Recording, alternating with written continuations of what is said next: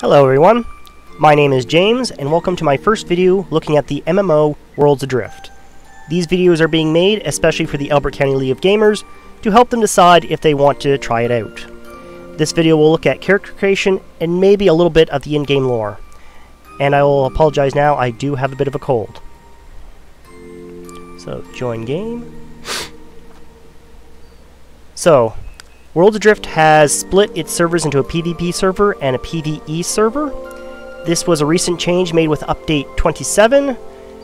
PvP is basically you can attack other players at any time, and PvE has PvP limited to the later game stages which are beyond the sand wall.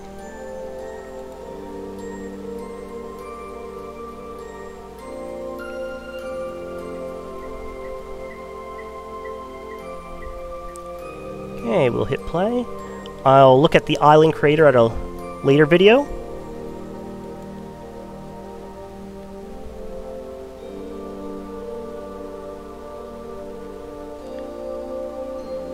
Okay, and this is Calamus, who will be also joining for a later video. So to start, we'll go to Create Character. Now, in Worlds Adrift, you can have up to 3 characters per account. Create Character. Okay. So first thing, let's come up with a name. There's no random generation option, but that shouldn't be a problem. We'll go with something simple. Now, unlike some games, this Worlds Adrift does allow spaces between characters, so you can have a first name and last name if you prefer. Since it's just a test, we'll go with the Kubo PvE server. And we got the male and female option. We'll go with male. So, face options. There are 5 options at the moment. It should be noticed that Worlds Adrift is in early access, so this option may expand somewhat. Yeah, we'll go with some scars. We got the face tone, which is fairly varied. Yeah, we'll go hasn't been outside in a year option.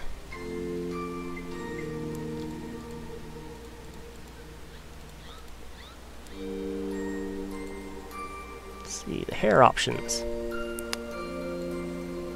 Now, don't know what to think about that, but okay. Oh, that's the other thing I wanted to mention.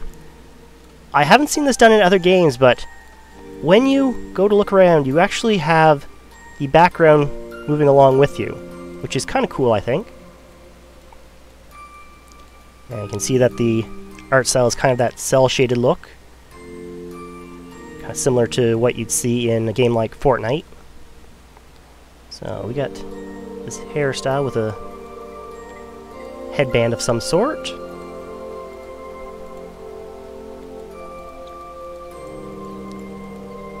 Quite a few options. We'll go with the red and facial hair.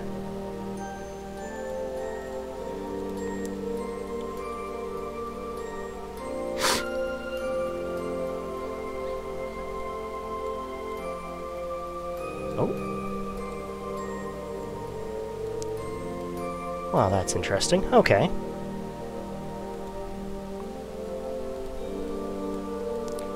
Yeah, we'll rock the stash this time. Now, markings is grayed out. I believe that's going to be brought in a future update. I haven't seen any character creation videos where it's actually been highlighted, so that's yet to come. Okay, so you have 4 options for clothing. We'll go with kind of the more medieval style. And we'll keep primary color green. And secondary color. We'll go with white. That goes together. Next will be clothing legs. Again, a few different styles. Yeah, we'll go with the long leg with the ropes tied around at the bottom. And And yeah, white pants with the green thread. Okay. So that's pretty much it. That's all you need to do to create a character. I guess you also have the randomize option if you just don't want to even bother with this. So we will save character. And yes, this cannot be changed at all at this point. I believe they will have a server wipe before the actual release because this is in early access. But they just did the recent updates, so whatever character you make now will last for a while.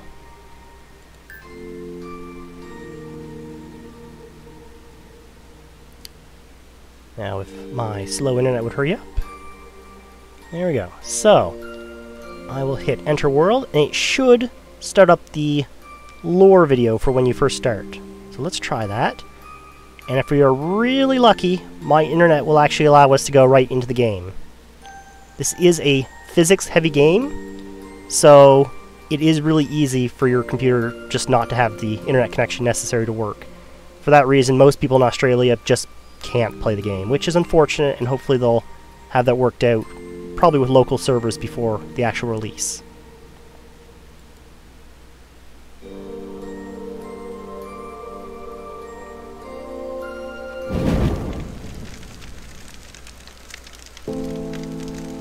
Eons ago, Foundation was a place of wonder. The people who called it home had rich, advanced societies. They discovered a mineral with potent flotation properties, calling it Atlas.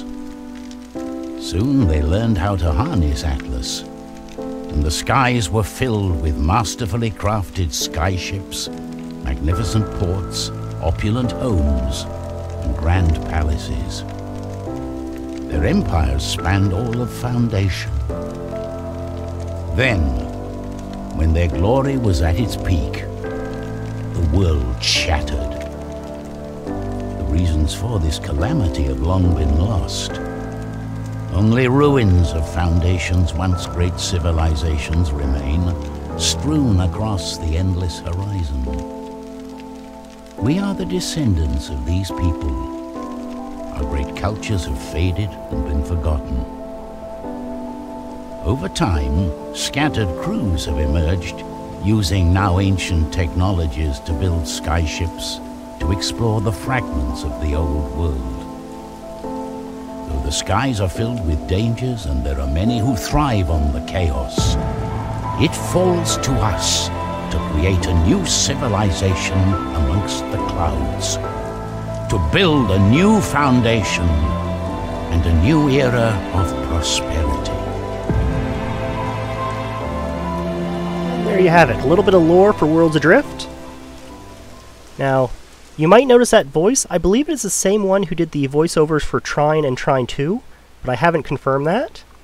There's also pieces of in-game lore you can find, but I have no idea whether Worlds Adrift will let me on today, so that will conclude this video. Thank you for watching.